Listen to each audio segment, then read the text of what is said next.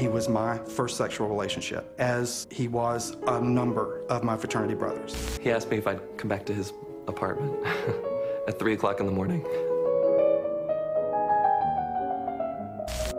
I said, what was that all about? You and the congressman? And he said, we're having a relationship. He grabbed me by the shoulder and very boldly said, remember, you never saw me. You've never been here.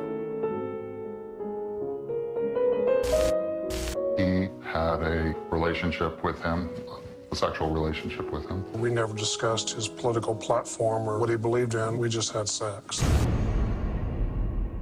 Let me be clear. I am not gay. There are names in the folks in the Congress and high positions of power who are leading a secret double life. He's a closeted gay man.